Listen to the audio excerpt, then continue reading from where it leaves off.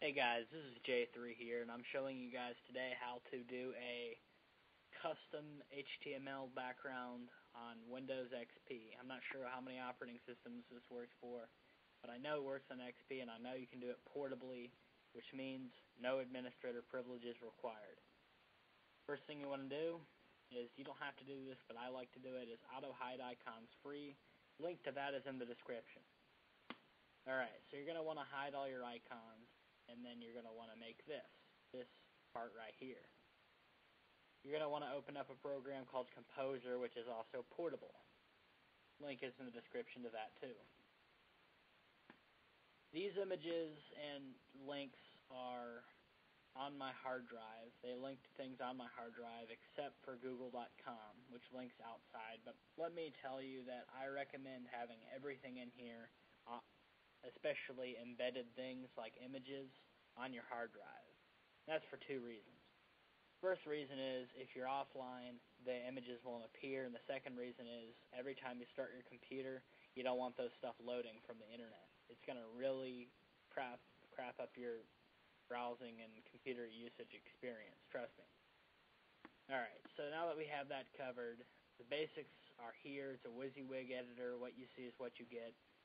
I will make tutorials on how to use this program better, but I'll give you the basics.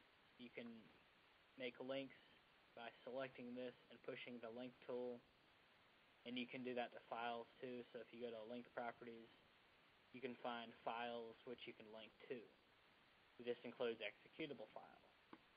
So if you're computer illiterate to that point and you don't know how to do that, then I'll have other tutorials and I can provide you with help further with that. So you got to go to File, Save As, and then you save your desktop background. Then you go to your desktop. You need to go to Properties. And then what you do is you go to Desktop and you select the HTML file rather than an image. And then you hit Apply. Once you hit Apply, you got your HTML file as your desktop background.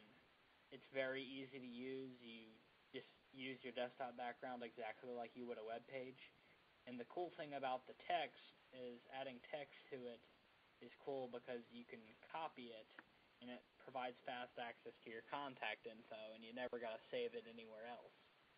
So no notepad files anymore. All you have to do is have directly your contact information right there. You know? That's the cool part about it. So, alright, well that concludes my tutorial. If you need any help with it, then just contact me. Alright.